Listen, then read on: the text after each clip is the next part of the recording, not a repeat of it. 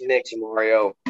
Oh man, the Hawks beat the Knicks in 5 games. Trey Young literally just became the villain of the New York Knicks. This dude last night at the end of the game just bowed to the Knicks bench and bowed to Madison Square Garden and just walked off that court. He literally just became a villain, bro. He just said, "Screw this, I'm off to the next round." But look, Mario, the Hawks did a really good job. As for the New York Knicks, they did a decent job in the first couple of games. They won game two. They came close in game one. But then after that, Mario, I have no idea what happened. Because after game two, they didn't even hit 100 points. I have no idea what happened to this team, Mario. They just they were there the first couple of games, and then they just fell off. They fell off the face of the earth. I don't know what happened.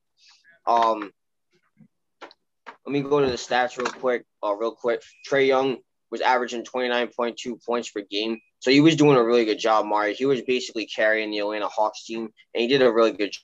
Overall, the Hawks did a great job as well.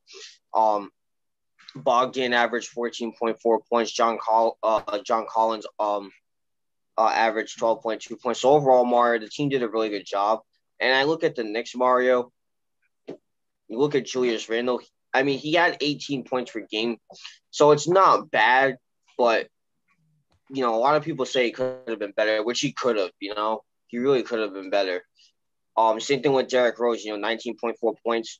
He didn't do too bad, but again, a lot of people expected this team to do a lot better than what they did. And honestly, Mario, I don't blame them. They did all of that in the regular season just to fall like this in the playoffs. That's upsetting. But if I'm a New York Knicks fan, Mario, I'm very optimistic about the future. That's a feeling the Knicks fans haven't had to have in many years. But if I'm a New York Knicks fan, I'm very optimistic about the future. Despite this playoff loss, if you continue to do what you did this season going into next season, then I can see you guys having a lot of success moving forward. And again, like I mentioned, that's something that you guys haven't felt in a long time. But again, as long as James Dolan makes the right choices, I hope he does for his sake, then I can see this team going far in the future. But right now, this year it was a little bit unproven against the Atlanta Hawks. The Atlanta Hawks did a really good job, Mario.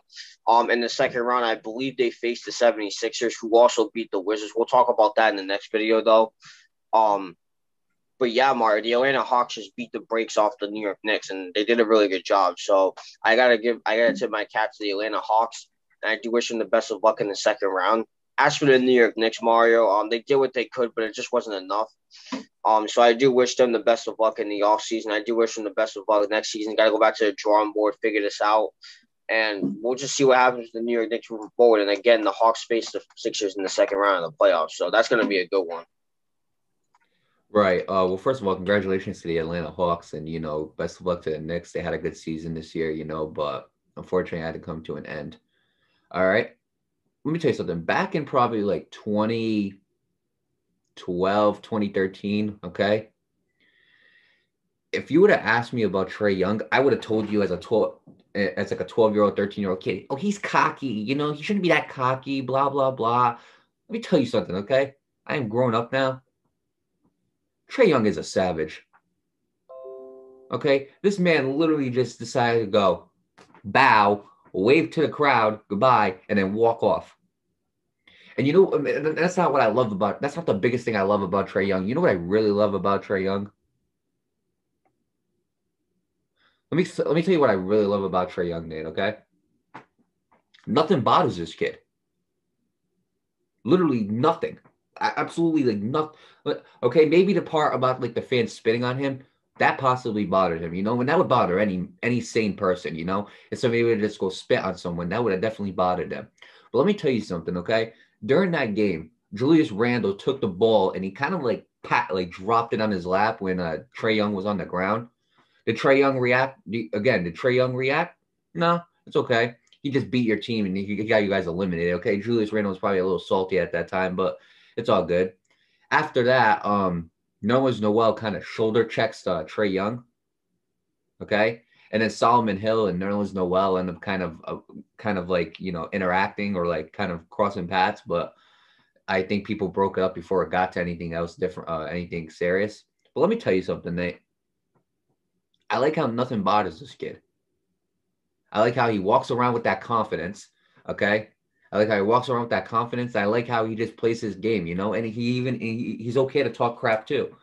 He loves again, he loved being the villain in this series, and I hope that he embraces that role more. Now again, I hope that nobody spits at him, or does something bad to him. That's what I'm not hoping. But I'm hoping that he can embrace that villain role, because let me tell you something. That role right there, the role of the villain for different teams, that sells. Okay, LeBron James, when he was with the Miami Heat and he was the villain, it sold. Kevin Durant, when he was the villain with Golden State, it sold. Okay, so that's what it does. Okay, when you're a villain, it sells. And when you're a good guy, it sells too, but not as much as when you're a villain, because people are literally watching you to see you, because a lot of people want to see you fail. Okay, it's a big key. The biggest key that happens in is boxing. It's the biggest key. Act like the villain, get your payday. Floyd Mayweather had done it for so many years. People didn't like Floyd Mayweather. Well, guess what? He was the cash cow of the business, and he ended up becoming a billionaire as a boxer. Okay, as much as people don't like him, Jake Paul, but you watch his fights because you want to see him lose. So you pay for the fight to watch him lose. It's a genius strategy. So to Trae Young, keep playing that villain part. Okay, you did it in New York, do it in Philadelphia. And I hope these damn fans don't end up getting out of haywire and just and do something to him, because that's not what I'm hoping for. But I'm saying, Trae Young, you played the villain role in New York. If you play as good as you did in New York with Philadelphia, which is going to be a lot tougher of a task, play that villain role. But these fans, they just back off him real quick. You can boo him, you can chant like all you want, but I don't want to. I don't want to see any. I don't want to see this kid get popcorn dumped on him, or him getting spat on, or any other thing that a fan might do, because these fans are unpredictable, Nate. And finally, Nate, we had a game where a fan didn't do nothing. What a shock, Nate! Oh my God! But regardless, the Atlanta Hawks, man, that team itself, they really did a great job. I mean, you can point to Trae Young, who dropped 29 and 9.8 assists, basically 10 assists. You can point to Bogdan Bogdanovic, who had 14.4 points, 6.6 rebounds, and 3.8 assists. You can point to John Collins, who had 12.2 points and 6 rebounds. You can point to Clint Capella, who had 10 points and 13 rebounds. So when you really look at it, Nate, there's a lot to point to. But regardless, the Atlanta Hawks, they just played better. The Knicks played a good game too until like the last two or whatever. Again, like we mentioned, it was a pretty competitive series until the Hawks beat him. The Hawks beat the Knicks in Game 3, 105-94. Then Game 4, they beat him 113-96, and then Game 5, they beat him 103-89. So it just seemed like once Game 3 hit, it just started getting worse and worse right there for the Knicks. And I don't know what happened. All I could tell you is Trae Young was cooking, and they couldn't stop him. It's as simple as that. But regardless, I like the way Trae Young carries himself. Nothing really bothers him. Again, he doesn't he is an instigator. Don't get me wrong. Like I've seen in moments especially with my Chicago Bulls back when Chris Dunn was there. Like he knows how to rub someone the wrong way. But again, I like how nothing, not a lot of things bother Trae Young. Even though people get pissed at him, he's not going to engage in that. He's just going to play his game, and I respect that.